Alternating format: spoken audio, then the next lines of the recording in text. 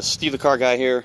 Basically what we're trying to do today is we got a 2008 Chevrolet HHR that it won't start, and I replaced the battery and I got a voltmeter in the back and we're running some tests and everything's coming up way up, more than 12 volts.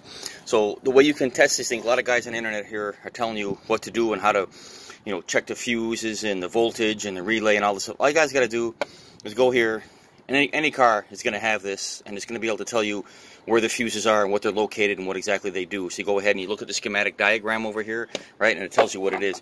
So what I did was I found similar ones to what they needed to be.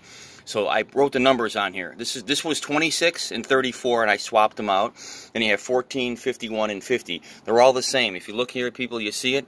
You see ZF28, 1120, Z1, and you go over here, it's the same number. This is what you guys do. You compare the numbers on here, and you find something that doesn't relate to the problem at hand. So what I've gone ahead and looked here is I'm trying to deal with an ignition. So the ignition one here tells me that I've got to deal with number 34 and 14, which I have right here. I swapped them out. 14 was for the rear window, for the rear window defogger. I decided I didn't care about the rear window defogger right now, so I swapped it out with number 34, which is the ignition one. So I swapped them out, went ahead and tried to start. All you're getting is a single click down by the starter, which means starter's pretty much shot. And then the same thing over here. If you can see this over here, I had 51 and 50. These are basically when I had basically switched those two around, and you can go ahead and you can look. See, you can see 51 right there and 50's there. So I switched them out. Same numbers, guys. That's what you got to look for. You got to look for the numbers on here. That number, and it's the same number as that one. The one that you're looking at, that means it's got the same voltage, it operates in the same exact manner.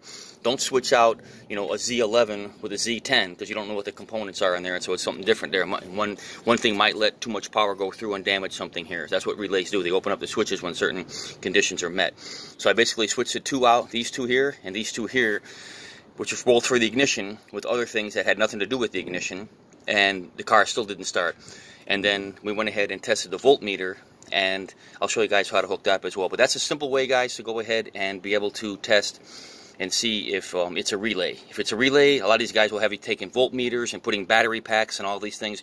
You don't need that. Just find the same relay that operates something different, put a number on it so that way you know it goes back in the original spot, so you don't go ahead and get confused and say, okay, which relay did I just put in? Now you don't know you don't know if you're using the same relay you had before, if you're using a different relay. You can even put one dot or two dots or something like that. I just happen to put the same numbers so that way I know I can switch them back. But they're the same ones. They're the Z11. This particular car has 1, 2, 3, has 5 of them. So I could switch out those 5 with the 2 here that ignitions, which are these two right here. These two right here are the ones that do the ignition. These are the ones I swapped them out with. All I have to do is just swap it out and then see what happens. And if it works, then you know that the relay that that you're using before, and originally is a bad one. If it doesn't work, then you know the relays are not the problem.